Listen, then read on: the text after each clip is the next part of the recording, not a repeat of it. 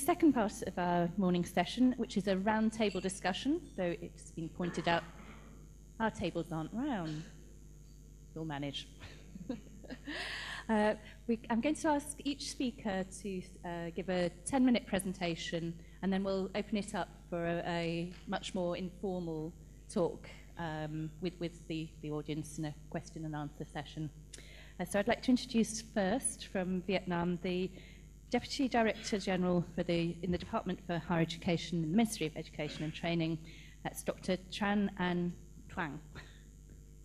Thank you, Madam Chair, ladies and gentlemen.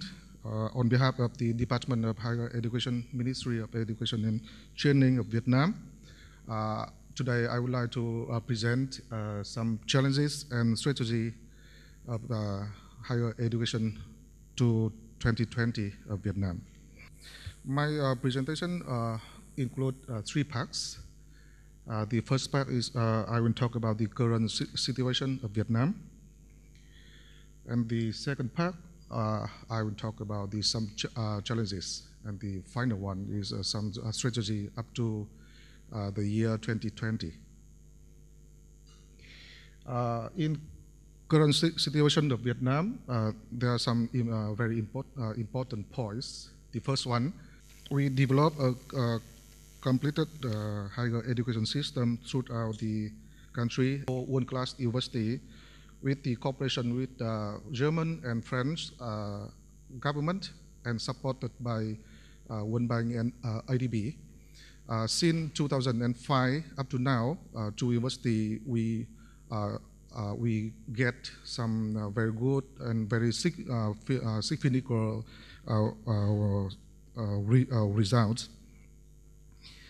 And the second point is we established a fairly quality assurance system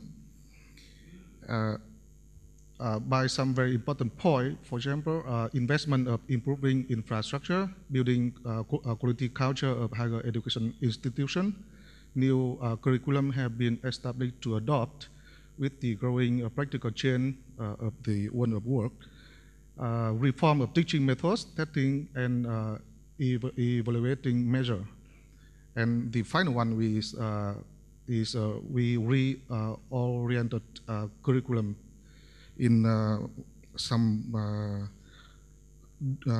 degrees, for example, bachelor, master, and doctor degree. The third point is we reform the higher education management and governance in order to strengthen the society supervision on higher education and give more autonomy to all of the colleges and university. Finance is also the very important matter, and we established the diversified higher education financing system. And the last one, the system of normative law on higher education has been gradually to be complicated. We put some very important point here. For example, we just finished and implement the new law of higher education from the beginning of this year. And some of the other very important policy, for example, education development strategy up to 2020, and adjustment of the plan of the university and colleges network to the year 2020, and some of the other important policy. The question is, what challenges now we are facing in Vietnam? We put here some very important point. For the first challenges, is the quality of graduates are not compatible with socio-economic needs. The student, when they graduate, they lack of some very important skill, for example, innovation ability, practical and soft skill. The second one is the higher education structure is still rigid. The third one is the weak linkage among education, scientific research, and commercialization. Industry does not meet the society demand for close cooperation between university and industry.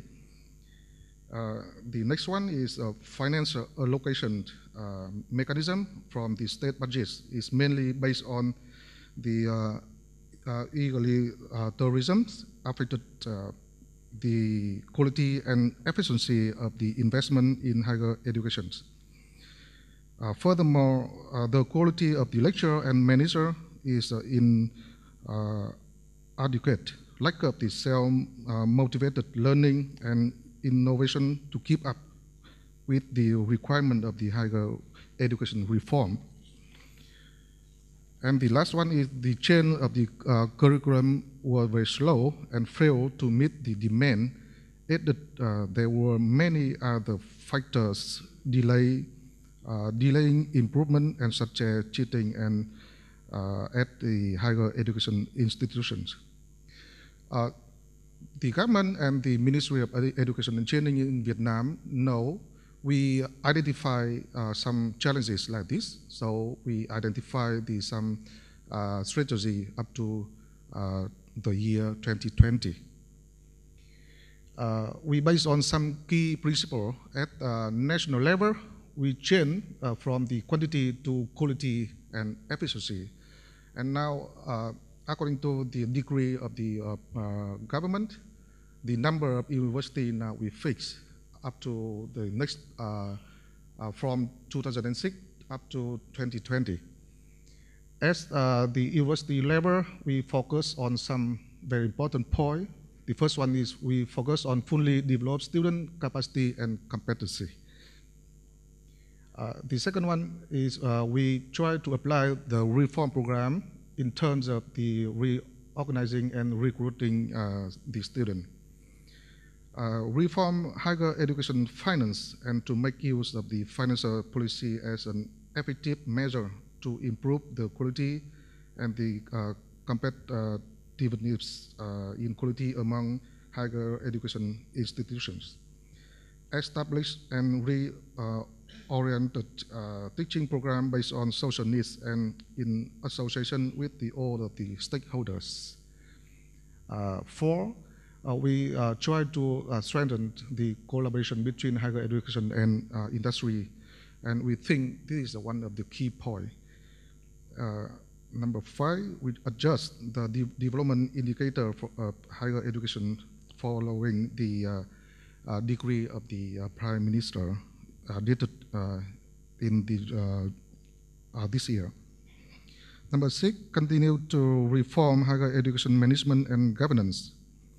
And we try to prepare some policy and try to give the autonomy to all of the university. The next point is to continue and speed up the reform of knowledge delivering methods, testings, and assessment. The number eight, establish a national qualification framework with cooperation with the Ministry of Labor and Social Affairs. Now we just start to prepare the national framework in order to meet the Asian reference qualification framework. Number nine, focusing more on improving the quality of teaching and managing staff. Number 10, have put in place robust quality assurance framework to ensure all of the universities are delivering first-rate courses to students. And finally, we try to actively integrate and improve the efficiency of international cooperation in higher education in the region and in the world by outsourcing quality education resources abroad. That is some challenges and strategy of Vietnam up to the year 2020. We hope you can get some useful information and we will have the good discussion. Thank you very much.